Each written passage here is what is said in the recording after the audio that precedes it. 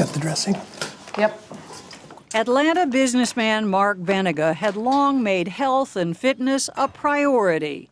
At age 45, I was getting ready to bicycle across the United States, so I was jumping rope for 45 minutes a night, and I was in excellent shape.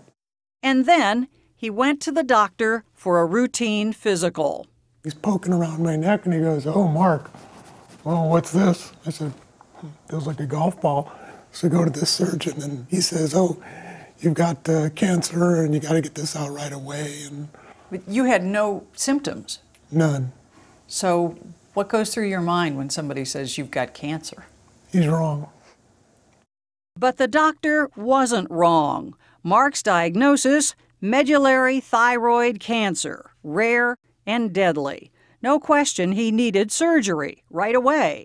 But the issue for him and his wife, Kathy, was then what? When he goes through radiation and chemo and just a laundry list of stuff. And so I asked him, so after somebody goes through all that, how many survive? He said 0. He didn't blink an eye, didn't pause or hesitate, 0. The year was 2001, and Mark Benega faced a very tough fight. I went into research mode, and because that's how I know how to approach things. And you start finding pockets of expertise around the world, and you kind of go after those pockets of expertise because there's nothing else to do. So far, Mark Benega has tried more than a dozen different treatments, clinical trials, even a vaccine in the Bahamas. But every single time, his disease has come back. His experience of setbacks and then hopes and then more setbacks is very much like this country's war on cancer. 43 years ago, when President Nixon signed the National Cancer Act, victory seemed in sight. Everything that can be done by government, everything that can be done by voluntary agencies in this great, powerful, rich country now will be done. When the bill was signed in 1971, there were actually congressmen who were predicting that there would be an end to cancer by the bicentennial in 1976. But we haven't even come close, says the American Cancer Society's chief medical officer, Dr. Otis Brawley. Almost 600,000 people died of cancer in this country just last year. Cancer is the number 2 killer of people in the United States, only outranked by cardiovascular disease. Over the next decade or so, we project that cancer will become the number 1 killer as cardiovascular disease deaths go down. And it was the number 1 killer in 1971, right? Cancer was the number 1 killer in 1971. There is some good news. Since 1991, breast cancer deaths are down 35%. So are deaths from colorectal cancer. But thanks largely to better screening, not to any miracle cure. Dr. Brawley says the biggest promise now is so-called personalized care, where treatments are specifically tailored for each individual. It's based on the finding that the genetic mutations causing cancer vary from patient to patient. We can actually find what we call targets. If I have a target and I have a drug that hits that target, then I'm cooking with gas. After exhausting every other avenue, that's what Mark and Kathy Benega are betting on now. Do you feel like because this is personalized that you have a better shot at beating this? Yes, I do. There's no doubt in my mind. Hey, big guy, how you doing? I'm doing good, and yourself?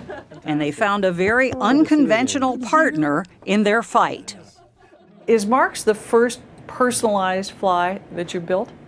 To my knowledge, Mark's fly is the first personalized fly that has ever been built. And you want to see your fly? Oh, I do. Absolutely. You got it.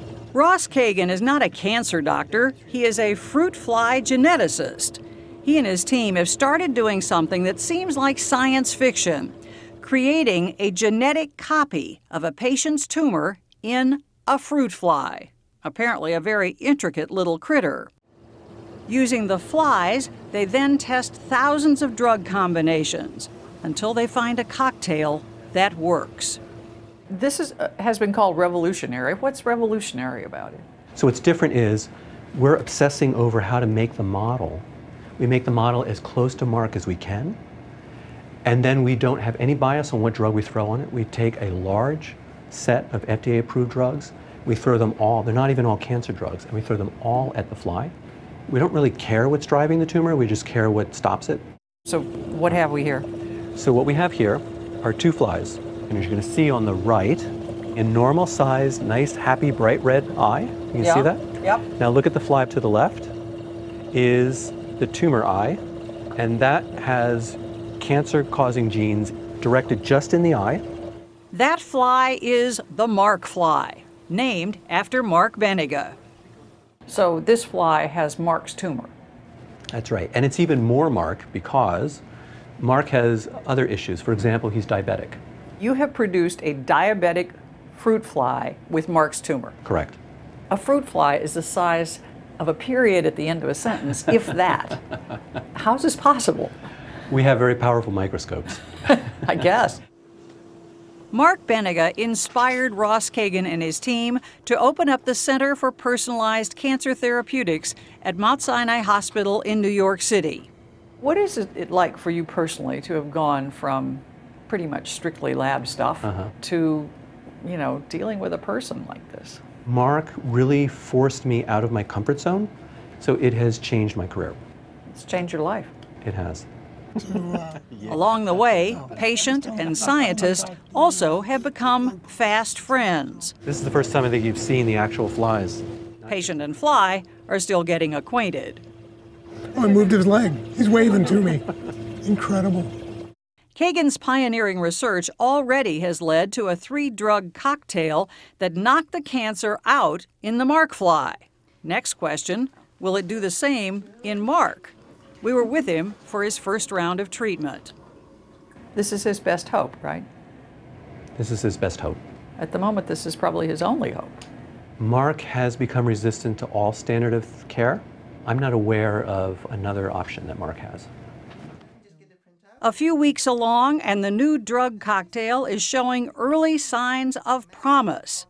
And at age 57, 13 years after his diagnosis, Mark Benega says he has still got a lot of fight left. You have to feel like what you've done is bound to help other people. It's bound to. And how does that make you feel? I hope they cure cancer, you know, tomorrow. I mean, I hope this process is so devastating to cancer that, you know, Ross is going to have people knocking on his door saying, oh, you know, we'd like to get this done too, and how do we do it? That would be great. That would be great. I hope that happens. The quicker the better. Yeah.